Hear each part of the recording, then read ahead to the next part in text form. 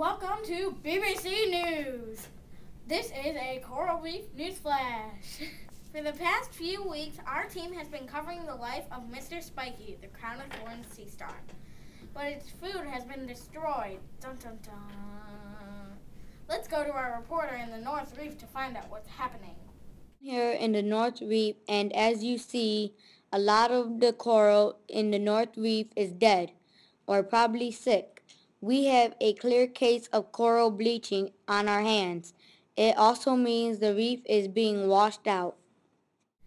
In our studio, we have Dr. Drew. Dr. Drew, we can see that the North Reef is seriously sick. But do you know why the coral has been severely bleached?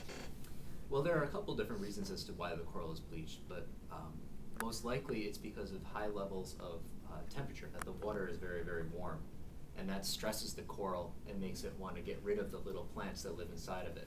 When it expels these plants, you can see right through the coral organism into the white stone underneath it, therefore giving it the appearance of having been bleached.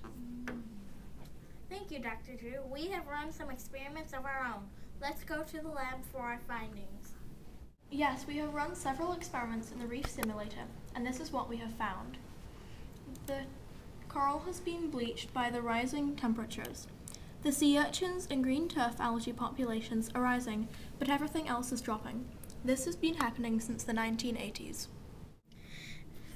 Thanks for that report. So what can we do to solve this problem? Our field reporter is with Dr. Westney to see how people are conserving reefs. Gracias. I'm here with Dr. Mark. Dr. Mark, can you explain how people are saving the reefs? Yes, there's lots of ways people can save coral reefs. So people can be careful on the reef and not catch too many fish. So we want to be careful not to overfish reefs and to not kick the reef or drop anchors on the reef.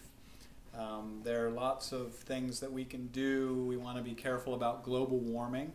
So we don't want to make the water too hot because that can cause coral bleaching events. And we want to be politically aware, in general aware that coral reefs are important environmentally, so we need to be very careful with them. So there are lots of ways that people can save coral reefs. Gracias, Dr. Mark. De nada.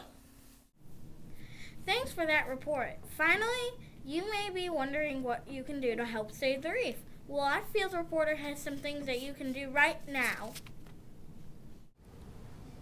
Thank you. If you visit Save the Reef, you can donate clams, design Save the Reef face parts, and take surveys to show your support. Thank you for listening to this BBC News Flash. We need to save the coral reefs because of their immense diversity.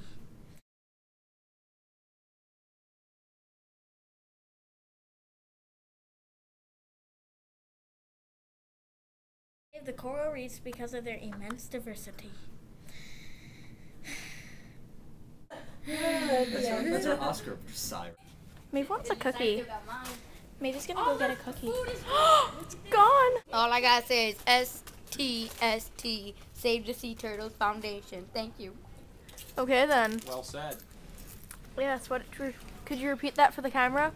Well said. Save the reef. Yeah. Why Reef Kids Advisory Council?